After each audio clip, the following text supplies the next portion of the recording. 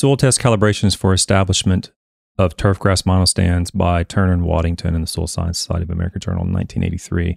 Little information is currently available relating fertilization and soil fertility to turfgrass establishment response. A field study was conducted on a Hagerstown soil to determine the effects of seedbed applications of phosphorus, potassium, and limestone on establishment rate and quality of monostands of a Kentucky bluegrass, a chewing fescue, and a perennial ryegrass. Phosphorus applications range from 0 to 16 pounds of nitrogen. Remember, this was prior to establishment, prior to seeding. This was, pre-plant incorporated. Potassium was applied from 0 to 30 pounds of potassium, and limestone was applied from between 0 and 240 pounds of limestone. The initial soil test levels at that location were a pH of 5.7 with about 25 to 30 parts per million of Bray 1 phosphorus. And the phosphorus and potassium were listed as low and medium to low, respectively, from the existing soil test laboratory. Phosphorus additions to the soil had the most important effect on turfgrass establishment. The initial soil level of 25 to 30 parts per million was not sufficient for rapid turfgrass establishment. Seedbed phosphorus applications in the range of 3 to 8 pounds of phosphorus per thousand, resulting in soil phosphorus levels of between about 60 and around 80 parts per million Bray 1 phosphorus, proved to be most satisfactory in promoting rapid establishment as determined by turfgrass chemical composition, ground cover, clipping yield, and quality. So if you've ever heard apply phosphorus prior to establishment, there is some evidence to support that, and this paper is one of them.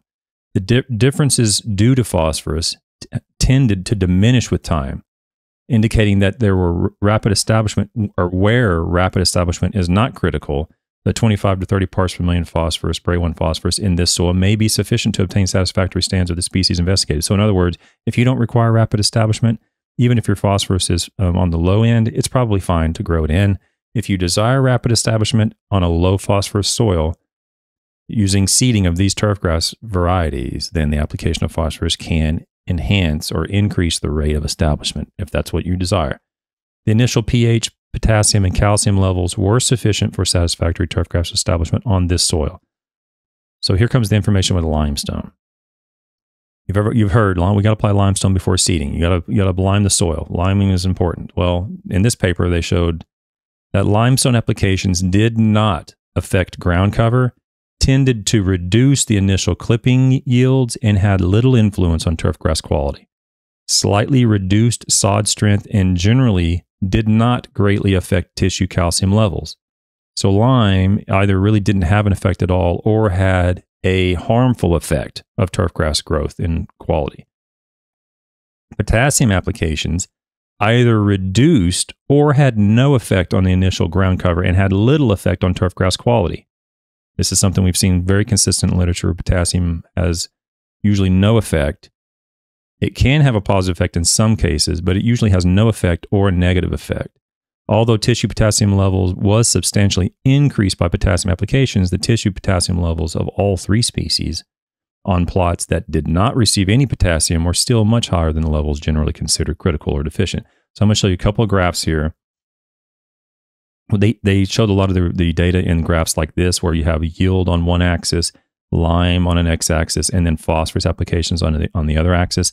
And this particular graph is representative of much of the results, where we have yield with no lime and no phosphorus being at, say, 30 grams per meter squared. And as we apply lime, more and more lime, the yield declines. Okay, as we apply more and more phosphorus, the yield goes up, whether you apply a lot of lime or a little bit or no lime. The greatest yield occurred with no lime and high rates of phosphorus. Okay, so phosphorus had a positive influence whether you applied lime or not. The greatest benefit occurred when there was no lime applied. Okay, that was with bluegrass. You see very similar responses with other turf grasses as well, where you have the yield from ryegrass, where you increase the lime, you see the yield go down. When you increase the phosphorus, you see the yield go up. Very similar. Okay, the greatest yield occurred with ryegrass, where there was no lime applied, but high rates of phosphorus applied during establishment on this low phosphorus soil. For the most part, that is the results from across the board. With potassium, here you see potassium on percent cover. The potassium, as the potassium goes up, the cover percentage goes down. As the phosphorus goes up, the cover percentage goes up. So phosphorus, the short and skinny of this study is on low phosphorus soils during turfgrass establishment from seed, the application of phosphorus pre-plant actually resulted in an increase in percent cover and quality. The application of potassium and lime either had no effect or typically had a harmful effect on turfgrass establishment and quality. The influence of phosphorus, although it was beneficial early on, dissipated very quickly. And after the turfgrass was established, the increased rates of phosphorus or any amount of phosphorus did not continue to result in any difference. In other words, phosphorus was important during establishment, but did not have any beneficial effect after the turfgrass was established. If you want the long form version of this video, I'll post a link for it up here. Thank you very much.